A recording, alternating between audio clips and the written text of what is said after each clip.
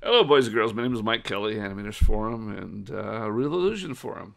And the other day, the last tutorial I did was showing how to use the makeup or tattoos or scars from Daz into Character Creator. And we were doing it through the use of the overlay. Okay? The blend channel. The blend channel. We don't have an overlay. The blend channel. And somebody pointed out, they said, well, what if what you're trying to overlay has white in it? Because white is used as the transparency color. And that's a problem. But it's more than just that, as I want to show you something. I want to show you right now, if you can see this, this is an overlay of this. You can see this kind of texture here. I'm pointing with my finger. That doesn't show up on the camera. And you can see that there's the blue in the eyes. If you can look at that blue eye part, well, if we go up here and we close this guy's eyes, you'll see it doesn't really come over. That's because the overlay channel itself works more or less effective on lighter skin. So on darker skin, the overlay doesn't really look as good. So what we really need is a true alpha overlay of this color. We need to just take this and drop in the alpha texture. But as you know, or at least you should know, I'm going to remind you if you don't remember, or if you never knew, the way CC3 maps work is that they're differently mapped than the maps from Daz. So it would really be nice if we could just go into Daz to the maps themselves. Like, I'm going to bring one over. See, these are the maps themselves. It would be nice if we could just take this map and drop it right into this base color. We can't even drop it in the blend color, for example. I showed you that before. But if we were to drop this into the base color here, just to drop it in, it wouldn't work. Not, of course, the opacity is a problem too, but it wouldn't work because it's not mapped to the right facial textures. You see the eyes don't map properly to it. It goes everywhere. So it doesn't look like, see, the eyes aren't mapped properly. It's got this white area. So what Transformer does when you take a Daz character is it remaps the textures so they fit this head properly. So what we would really like to do is have that process remap this alpha texture. And I'm going to show you the process. I'm going to show you how to do it. It's a little involved, but it's not hard to do. It's just a little more involved. So here's what you have to do. First of all, we start off in Daz. Got to go in Daz. And the first thing we want to do in Daz is in the diffuse texture, we want to drop in that diffuse map, but we need to do it in a special manner. I'm going to show you how to do that. So I'm going to go here, Photoshop.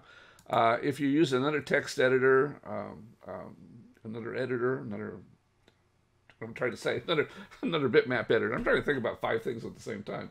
Then you'll have to try to figure out how that would work in here. But in Photoshop, it's pretty simple. So in Photoshop, first thing we want to do is, I've got my Photoshop on my other screen, so I have to drag over these. First thing we want to do is add another layer. Okay, I want to drag this layer down below, and then this particular layer we want to fill. So we're going to fill this with, again, all my things are off screen. We'll fill it with white, okay? So now we end up with this sort of thing. And then we'll do a quick export. Export this. Quick export as PNG. And we'll just put it in our exports. And we'll just call it AA test for right now, okay? And then that's the map we're going to apply in Daz to this diffuse color. So we're going to go in here, browse this, and we'll go to here, and we'll just bring in the AA test. Okay, so that's the first thing we do. We have that texture in, and you might say, "Well, Mike, I don't see that texture." Well, the second thing we have to do, and the reason you're not seeing that is we have this opacity. We'll turn this down so you can see it.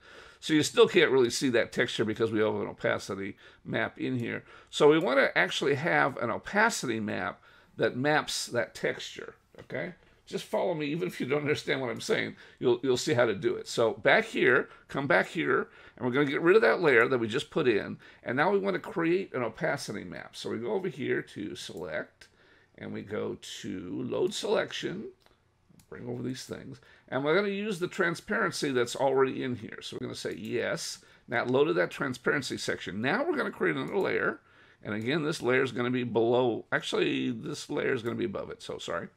And now we're going to go to this layer, and we're going to fill. And what we want to do is we want to fill the stuff with white to make that map. And then we want to go select. I'm doing this very fast, so I don't want to bore you guys. And then we're going to edit. And you can always look at this later on and see how I've done these things. But basically, we're creating this opacity map that we're going to use inside of Daz. So that's how we did it. So we selected it, filled the white stuff that we want to actually have show up, and the black stuff that we don't want to have show up. And then we're going to quick export this again as, we'll call it Makeup to Opacity. We're going to use this later on for other things. So, and now we're going to come in here and browse and bring up that makeup to opacity. Okay. And you can see now the makeup actually shows up on that face, even though the face itself looks like a mess. But don't worry about that. We're not worried about that at the moment. Make sure that's 100% opacity. And the diffuse, we have that diffuse loaded in, so that's fine. So now we're going to save this out. Export it, and we'll call it makeup to. And that's fine. It takes a while to export, but not actually doesn't take very long to export. And then we're going to go in here to Transformer. Now we're in the CC3 character creator. We're going to use Transformer. And when we load this up in Transformer, remember, always use Advanced. Always, always, always. There's never a time to use anything but Advanced. I cannot repeat that enough. I don't even know why they have the other selections. We always want to use Advanced. Say, no, we don't want to save this. So now the only thing you have to decide is how detailed the texture. You're going to bake the body texture. Always bake it when you're bringing in skin textures like this. If you're bringing in clothing or other objects, you don't need to do this. But for characters, you always have to. You have to decide how high a character. And I usually use 2K.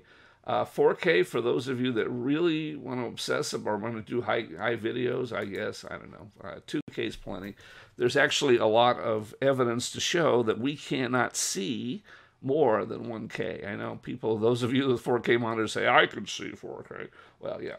If you're sitting a foot away from your monitor, you can see it. But on the television screen, you absolutely cannot tell what 4K is. And you guys can disagree with me below. But in any case, choose whatever texture it is that you want to choose there. But make sure that that's the highest that you want to choose, because while you can always lower the texture down later on, you can't raise it up.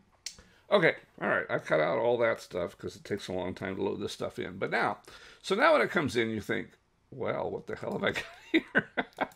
Okay, well, what you have is a very, is what we need. It has the textures that we need. So now, actually, we're almost there. So now we have the opacity map here. So we go in here and we'll just load this in to Photoshop or your editor by clicking on that. And we'll go back to here, and we also load in the map with the textures on it. Okay, so now we have both of those. So now what we want to do is we want to take the opacity map and create a mask that we can use then to save on the textures here. So for here, we can go ahead and just create our mask. It's like that. Layer 1 mask. We go over here and select all of this and copy this.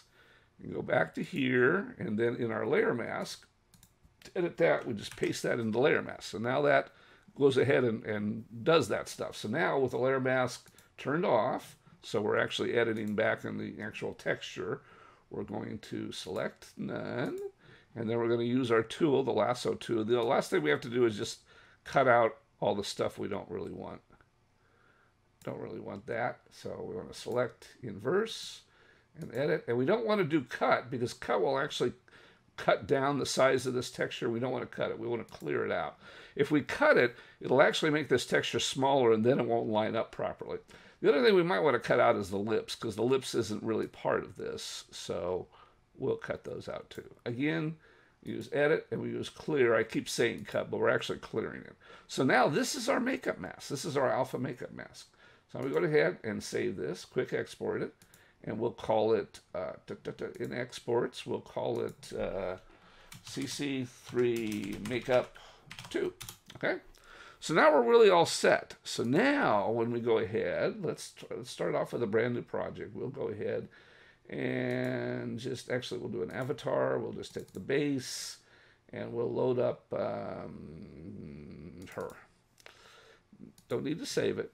So now we have that makeup that we can just go ahead and apply. We have to apply a little differently. Remember, we can't use the blend channel because the blend channel only works properly if the color of the skin texture is right. So in this case, what we do is we take this texture here, we go into Photoshop, launch that. There's our Photoshop texture.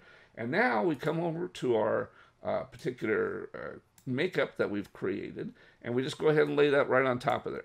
Okay? Say okay. And there's our makeup. And now if we go and we merge those textures down, if you're using Photoshop, this is how you do it. We go ahead and save it. And that saved it. And then we go back into CC3, and there's our makeup applied to it. Okay? Now, you might say, well, Mike, this looks a lot like your first video. Yes, except that when we applied the makeup to the black character, it wouldn't work properly. Let's show you that. We'll go ahead, because I've already done this with other things. We'll go to some skin here, and essential skin, and we'll load in the black male character skin. It doesn't really matter. I just want to show you some black skin on here. So now if we have this on here, now if we do the same thing, we bring that texture into here, and now I'm going to drag in that makeup that I showed you originally that didn't work really well. This makeup with the eyes that didn't work well. So we'll say yes, go ahead and file. Oh, sorry. We'll merge down, and then we'll save it out. Save it out. That's all you have to do. Save it. Go into here. And now we have the makeup applied, and you can, if you look at the first video, you'll be able to see this makeup looks a lot better on here, but even better if we go to the eyes now, and we close his eyes, you can see that makeup did get applied correctly to his eyes. So this is actually the best way to do it, to go in and save all those makeups, or whatever you have, tattoos, scars, whatever. Save them out as alpha masks, and then just go ahead and apply them to your face textures through Photoshop. So hopefully that makes sense to you guys. If not, you could go over and do the video again. It's a little more extra work to set up originally, but then after you've done it, it's pretty easy to apply it to any of this stuff that you want to apply to. So hopefully that helps, and we'll see you on the forums.